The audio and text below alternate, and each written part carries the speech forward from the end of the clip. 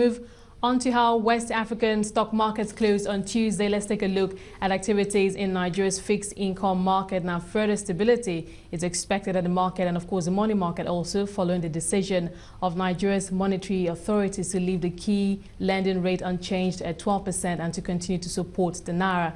For an outlook for the market going forward, I'm now being joined by Kingsley Okereke, Treasury and Fixed Income Dealer at Diamond Bank. Thank you so much, Kingsley, for taking the time out to join us.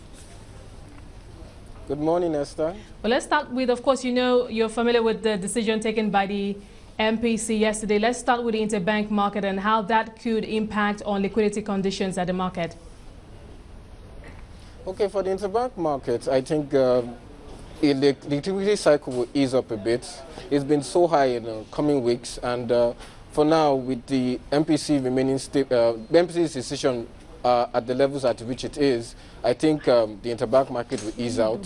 We have a lot of maturities going forward.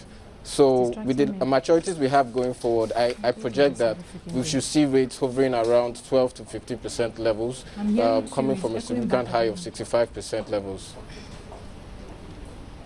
Okay, let's talk about the Naira. Is the worst over for the local currency, and what shocks, if any, could the Naira encounter in the short term? Well, for the Naira, coming from weeks of bearishness and the Fed effect, so we should see a little bit more value being added, okay, because we've seen good appreciations in weeks in coming trading sessions, and with that, I foresee that we should remain stable at these levels. So I don't see any shocks. I think the worst is over, and the MPC decision has further supported that. And also, our CBN governor has also reiterated that he would defend the Naira, not at so much cost, but at least at a good levels which we will see stability. So you're saying that that time where we saw the central bank intervening directly at the market where it sold the dollars directly to banks, sometimes 4 times in a week, we're not going to see that perhaps in the short term?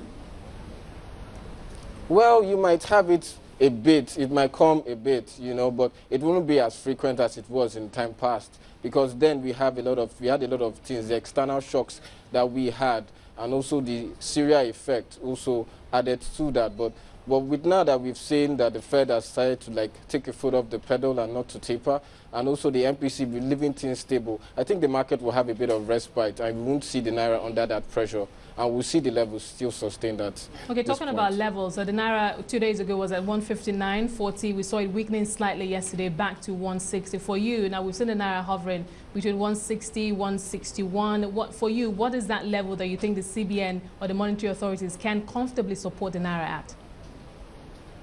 Well, for now, I think the Naira should be hovering about 159, 160 levels, and I think it will remain at that levels, really. I think it's only when it is spiked to about 164 that we will see CBN coming in between 163, 164. But you know, the Naira has been resilient in time past, and the CBN support has also been good to boost confidence, knowing that foreign investor has a key eye in our markets. Okay, talking about foreign investors, let's talk about the fixed income market. Now, we've seen in the last couple of weeks, we've actually seen some healthy demand from the local scene, from PFAs, but then we saw foreign investors getting a little nervous or jittery. That was before we got the decision from the FOMC not to taper just yet. Now, what could be the trend, or what will be the trend going forward? And could we see yields coming down from 13%?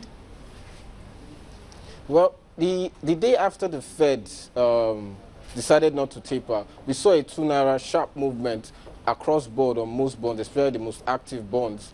And from that point on, it's been an uptrend in prices. So I foresee that we've been seeing significant interest in that respect. Though it slowed down a bit on Monday because people were just waiting to see the MPC outcome. And now that that is over, I should see that going forward we should have more keen interest. It's already at 13% levels, and it might just see it dwindle down to sub 13. We're looking at 13.9 to 13.75 levels, depending on how the appetite of investors have in this market. Confidence level seems to be high, and for that, I think that it's an uphill swing for now. Do you think this will be good for us going forward? Do you think this could continue up on to the next MPC meeting?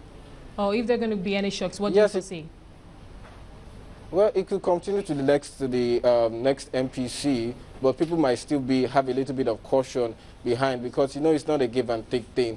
you know, they'll still have a little bit of caution in that respect. But yes, you will see good volumes, you will see significant trades coming in. Besides, I don't think there's nothing to fear. The worst is over, so market is on a bullish trend for going forward. Okay, let me quickly take you back to the interbank market, looking at OMO bills, open market operations, and primary market treasuries that we see the central bank bringing to the market to help mop up liquidity. We haven't seen much of OMO bills, but going forward, would we see robust liquidity at the market, and will that cycle continue where we see the funds coming into the market and the CBN mopping up those funds? CBN has shown in time past that they are not so comfortable with paying a premium on the OMO, and that is why you've seen various policies surrounding that.